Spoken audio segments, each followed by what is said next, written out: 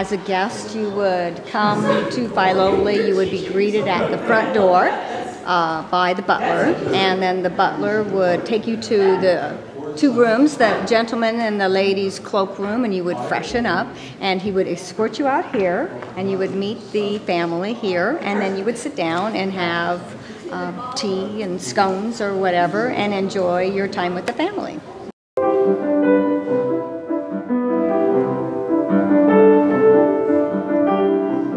This is the dining room.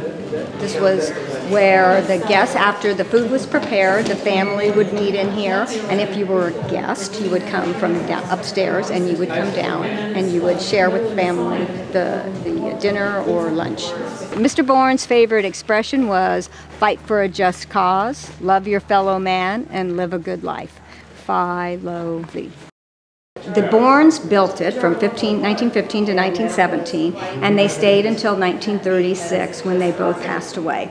Very wealthy, they got the majority of their money from the Empire Mine.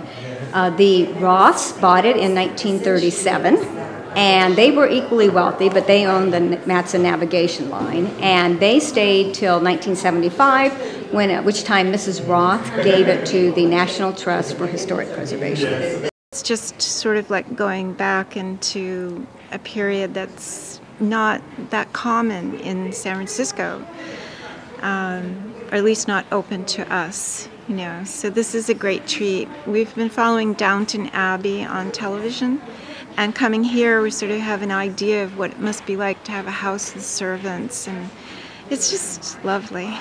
Everything's so beautifully laid out, and then the gardens are just spectacular. The gardens at Filoli are considered an extension of the house.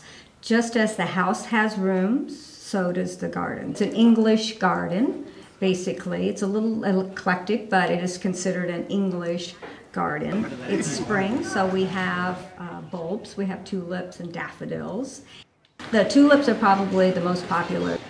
Oh, I love the flowers. I love the tulips. I didn't expect tulips. I expected the daffodils, but not the tulips. It's been beautiful. And the hyacinth, beautiful.